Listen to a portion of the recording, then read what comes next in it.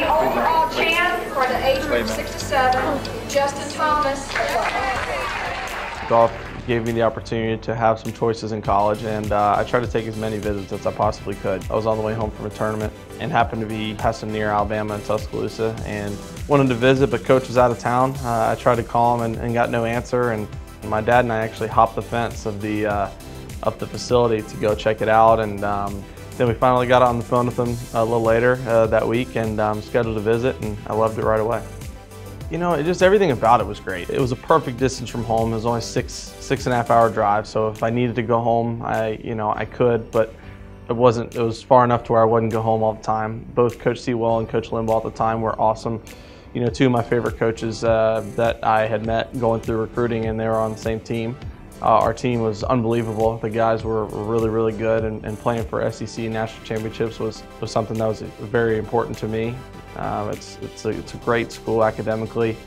I just felt like I was going to have a lot of opportunities to become not only a better person but a better golfer, and you know, Alabama exceeded all those expectations. The thing that's so cool about Alabama is it's so diverse. You know, you see people from all over. I actually had a handful of friends from my high school in Louisville, Kentucky, you know, that came here, and then, you know, I've made friends with some people from, you know, New Jersey and Texas. But at the end of the day, when you know it's where you want to go to school, you'll know.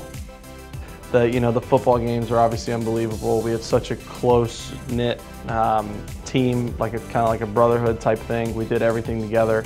We hung out with the girls golf team a lot, became friends with some of the guys on the basketball team who I'm still in friends with. The golf aspect was pretty obvious. We had amazing facilities, and I was able to improve in all parts of my game and practice and play with some great players that we had in the team, and we all kind of pushed each other, and they pushed me to get better. Probably my best memory was winning the national championship with the guys. I mean, I'll never, ever forget. I remember I dropped my bag, I ran down the fairway, and Trey was running down 17, and we just kind of saw each other from about 200 yards away and just basically ran into each other and just jumped in each other's arms, and it was so cool. Just winning a national championship with some of your closest friends, it doesn't get any better. I definitely wouldn't consider myself a legend compared to a lot of the alumni here and graduates, but I would like to think that I'm at least on my way a little bit. I mean, haven't even come close to scratching the surface on the things that I want to achieve in the game of golf, and the things that I want to do for the community and giving back and stuff like that. You know, I'm only in my 4th year on tour.